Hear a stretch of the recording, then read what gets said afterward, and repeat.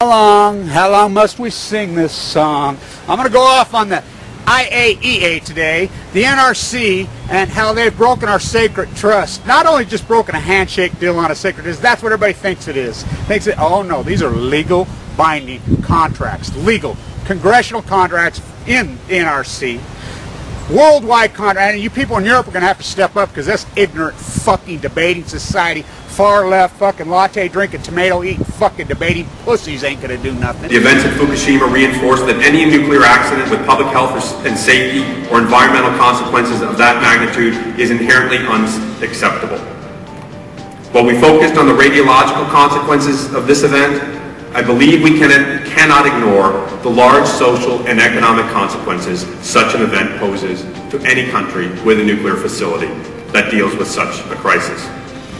In Japan, more than 90,000 people remain displaced from their homes and land, with some having little prospect for a return to their previous lifestyle in the foreseeable future. While not easy to characterize, these are significant hardships on these people, and they are inherently unacceptable. So as we look to the future, and we look in a proactive way, we ultimately will have to address the issue of how we deal with nuclear events that lead to significant land contamination and displacement, perhaps permanently, of people from their homes and their livelihoods and their communities. What you just heard was the Nuclear Regulatory Commission's chairman, Gregory Yasko, saying that the N.R.C. doesn't take into account mass evacuations and people not getting back on their land for centuries when it does a cost-benefit analysis as to whether or not a nuclear plant should be licensed. I'm Arnie Gundersen from Fairwinds, and today I'm at the Regulatory Information Conference put on by the N.R.C. in Washington, D.C.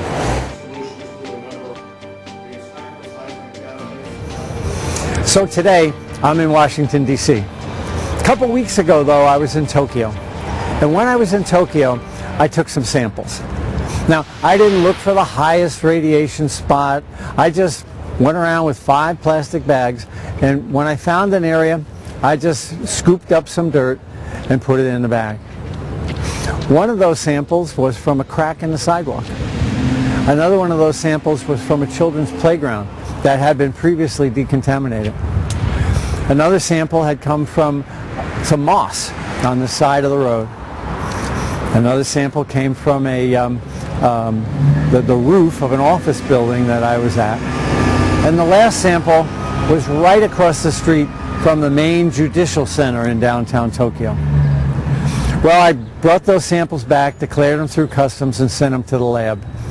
And the lab determined that all of them would be qualified as radioactive waste here in the United States and would have to be shipped to Texas to be disposed of. Now think about the ramifications for the nation's capital, whether it's Tokyo or the United States. How would you like it if you went to pick your flowers and were kneeling in radioactive waste? That's what's happening in Tokyo now. And I think that's the point that Chairman Yasko was trying to make. When the Nuclear Regulatory Commission does its cost-benefit analyses now, it doesn't take into account the cost to society if you have to evacuate for generations, or if you have to move 100,000 people, perhaps forever. There's 100 miles between us and about a dozen nuclear power plants here in Washington, D.C. Fukushima was almost 200 miles away from Tokyo. And yet Tokyo soil, in some places, the ones I just happened to find, would qualify as radioactive waste here in the States. How would we feel if our nation's capital were contaminated to that degree? So I agree with Chairman Yasko. New nukes and old nukes that are being relicensed should include as a cost in their analysis what we've learned to be happening in Tokyo and in Japan. Let's be clear, the N.R.C. Let's first start with those evil fucks. These, okay, 40 years ago when they built these things, we had a sacred promise. given it to us by the N.R.C. They are the governing watchdog who is watching our back. The I.A.E.A. is the governing body who's got our back. Sacred oath promises that they would watch our back as this thing's going on. You can build these plants, but these agencies will control them and regulate them. These are not just sacred handshakes. These are legal, binding contracts through Congress as far as the N.R.C. The guy who's head of the N.R.C. is a brownie. Now, I don't have to explain what a brownie is. I hope we're not that ignorant. What's that mean? He has no experience with the nuke. None. His name's Jacko. It was a gift job by the Obama administration to him. He has no clue. He gets on the Hill. They ask him questions you could see. You might as well be speaking Mandarin Chinese. He doesn't know. He hasn't got a clue. That's the people.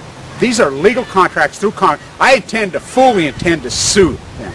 If I could survive this, I'm going to sue them. I am going to sue the I.A.E.A. The I.A.E.A., Europe's going to have to step up on this. They have binding contracts. Okay, well, how do you get on that board? We have 44 of the world's experts. Quote, quote, quote. Let's dig out their quote, verbatim, so I don't get this wrong. Here was their conclusion. Fukushima, the greatest nuclear catastrophe in the history of the world that will kill tens of millions of people. It will kill tens of millions. Look, the Tsar bomb as it went off was nothing compared to this. It killed 1 million in the interim. It killed fucking tens of millions. That's fact, gilded in gold. Chernobyl has killed hundreds of thousands of people. This is the biggest nuclear catastrophe in the history of the world, bar none. It is Chernobyl on Balco. I have to explain Balco? I guess I do. I'm sure it's Balco. You know, this country is so ignorant it blows my mind. The debating society, we sit back. Here's their conclusion. The task is never done. Wow! Wow! The greatest, these fuckers need to be sued. How do you get into that group? Is it a 1% elite group? Oh yeah. Oh yeah. Does the nuclear industry support it? Oh yeah. Have they infiltrated it just like lobbyists? Oh yeah.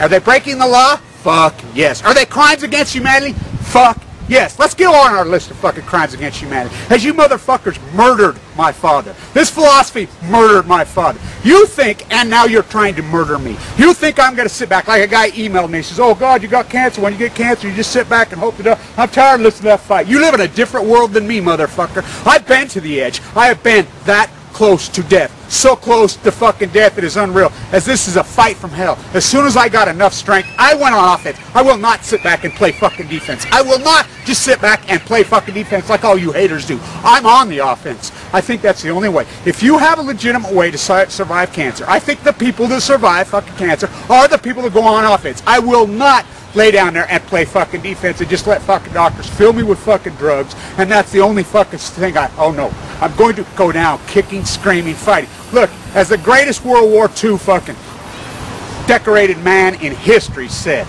as he said as they tried to pin his chest with fucking medals, take your fucking medals and go fuck yourself, as he said. You think I was fighting for this fucking flag? I was fighting to save my mom and dad's farm.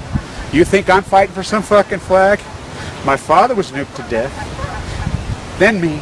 Well, I have 2 new little fucking grandchildren. I have a bunch of grandchildren. You people have grandchildren. Future generations. Do I want them to get killed like me? Do I want them to go through this nightmare like me? Do I want them to go through the night? Fuck no. Fuck no. That's who I fight for. I'm fighting. I'm fighting for my own fucking namesake, for your namesake, for future generations, for kids. I don't want them to fight. I watch them there. I don't want them to go through what 20-year-olds go through there and watch their lives mowed down in their prime. No, that's who I fight for. And these fuckers, the crimes against humanity list, let's be clear. Who is the crimes against humanity? Let's fucking not just go off into la-la-ville where you go. Let's be clear. This is legal. This is legal. These are legal binding contracts of the I.A.E.A. They are corrupt. They are illegal. They're fucking corrupt as corrupt. They did not do their job by law that they promised they would do. In writing. In congressional fucking law. In European law. In fucking laws all over the fucking world. TEPCO, #1. They're the criminals.